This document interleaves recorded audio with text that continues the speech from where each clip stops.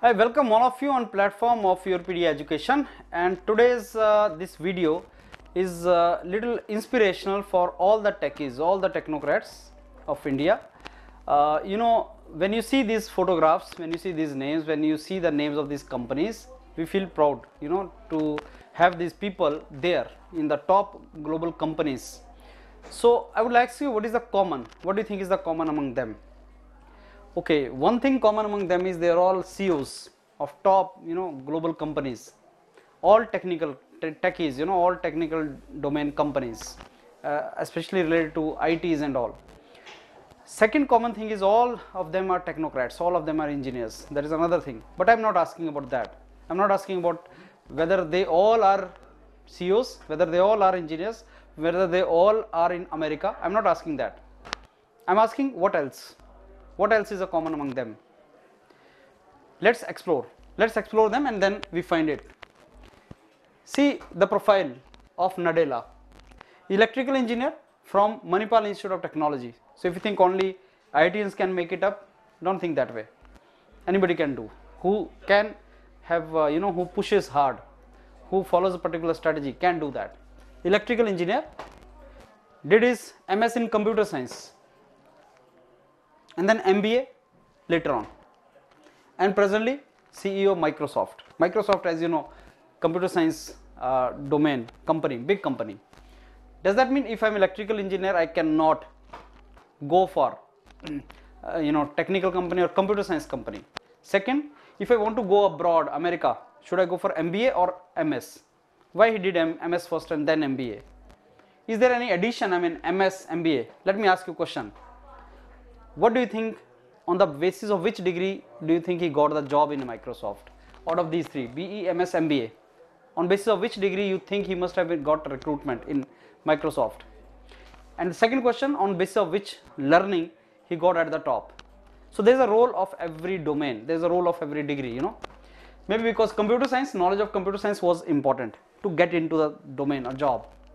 Then to excel into that, managerial skills are required. A technocrat who wants to rise to very high level, chief executive level and all, he should have knowledge about his soft, which we call hard skill, and also soft skill, managerial skills.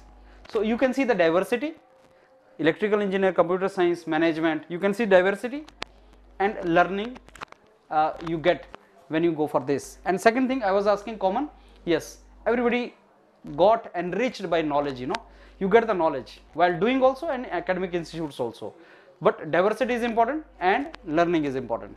Let's go to next. Sundar Pichai,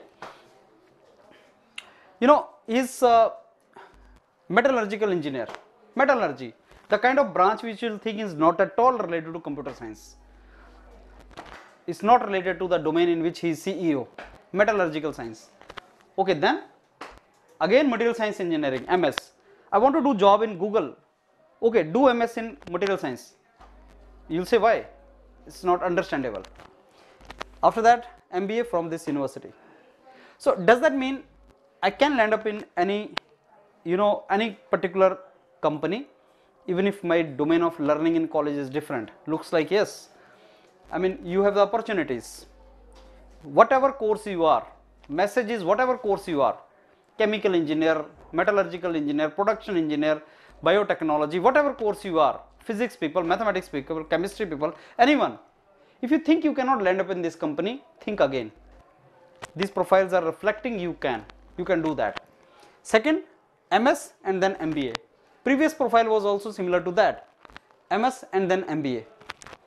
Does that mean going to US directly for MBA does not work? It costs you more. Certainly it costs you more. MS costs you less. Let me give you some statistics, which approximate statistics. In Indian currency, 1 crore for MBA from good school, 25 lakh, 30 lakh for MS. Decide what you want to do. Go there, do the job, earn there, and then go for MBA. Maybe that is a message. Then we come to third, Parag Agrawal. This fellow is a computer guy from IIT Bombay, direct PhD. What's the benefit of direct PhD? Maybe you get more scholarship. So that is also one of the domain. Those of you think, no, why PhD? Let's land up in job. Let's land up in job, PhD may will waste lot of years, 5-6 years of life will go waste. What is the benefit? See the benefit, I tell you. 2005 he graduated, he must have taken 5 years to do PhD. 2011 got the job, in 10 years he becomes CEO of Twitter. Don't you think this has contribution in that? So when you want to go up your academic background, yes, that matters. So direct PhD to US. Now let me answer the question, what is common among them? Diversity. What is common among them? Exploration. They went and they sought the degrees, the best universities. How does it help?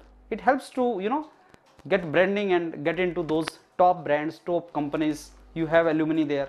These things help. So everybody is having some names, you know, IIT Bombay, this Stanford University. So, you know, those kind of campuses, these names are there, I think. Again, Stanford University, you have some names. So alumni base matters. So if you say, sir, brands matter, yes, certainly it matters. You should try to get into that. Diversity matters, yes, it matters. So if I'm a technocrat or also in managing domain also, or maybe this guy does not need management degree, because you know PhD itself is a big management degree. Now you need to manage many things. That is how it goes. That may be inspirational for all of us. Whosoever wants to grow very high, you know, wants to have a great dream.